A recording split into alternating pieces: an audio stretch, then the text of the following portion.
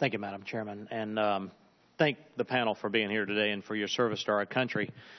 In February 2014, this year, the Director of National Intelligence, James Clapper, started out testifying before the Senate Armed Services Committee by saying, "Looking back over my now more than half a century in intelligence, I've not experienced a time when we've been beset by more crisis and threats around the globe."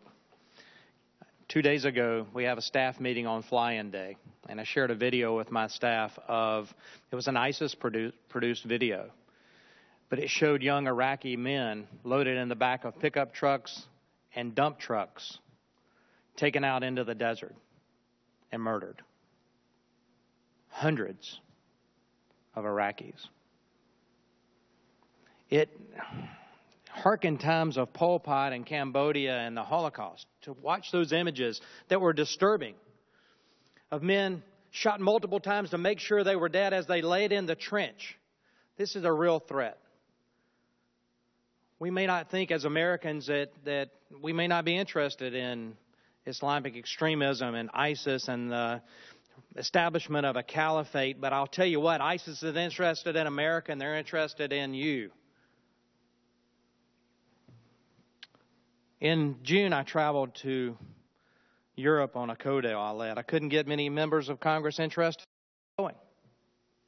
We were looking at border security and foreign fighter flow in June.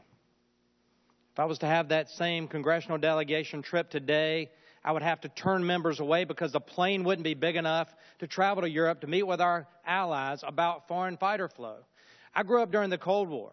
Nation state versus nation state, tracking the movements of tanks and large number of troops along different borders in mainly Eastern Europe. We're not tracking troop movement or tank movement today. We're tracking individuals, foreign fighters who leave not only European countries but this country to travel to fight jihad, oftentimes being radicalized and coming back possibly to the United States of America to create and commit heinous crimes.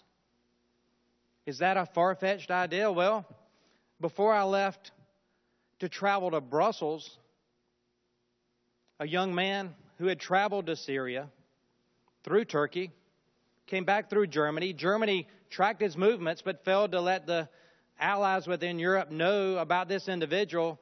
He entered Brussels. He shot up a Jewish museum. At least 3, if not 4 individuals were killed. Have you heard about that on the mainstream media in this country? Probably not. I know about it because I was headed to Brussels and it was on our radar screen. But this was a jihadist fighter who radicalized, came back to Brussels, shot up a Jewish museum, killed individuals, and tried to flee back to North Africa through France. Was caught at a bus stop.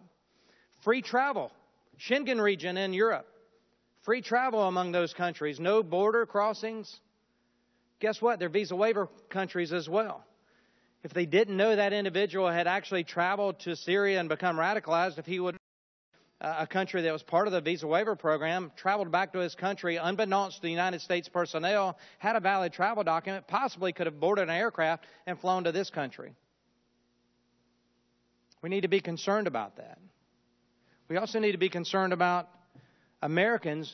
We now have identified a number that have traveled over to fight with ISIS, whether it's in Syria or Iraq or the Islamic State and whatever it looks like going forward.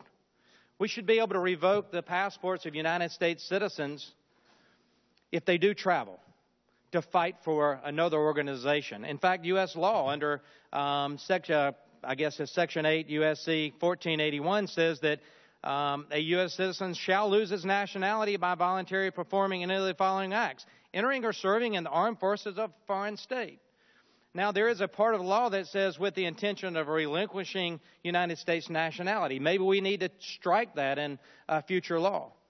But if you go on and committing any act of treason against or attempting to force overthrow or bearing arms against the United States, that's exactly what ISIS and ISIL have said. If you go on to other laws, we can revoke a United States passport if the Secretary receives certification from a state agency that an individual owes arrears of child support in excess of $2,500.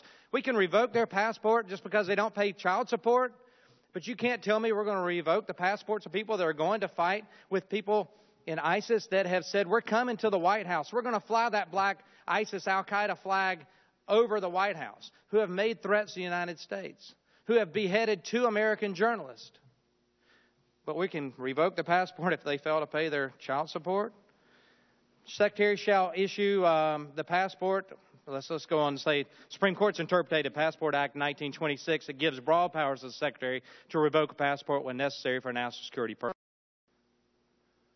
We need to revoke the passports of these Americans that have gone. We need to keep them from re-entering the United States when we know who they are.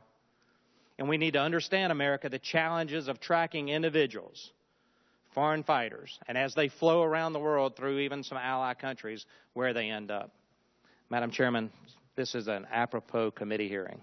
I hope this isn't the last one. We've got a lot of threats facing our country.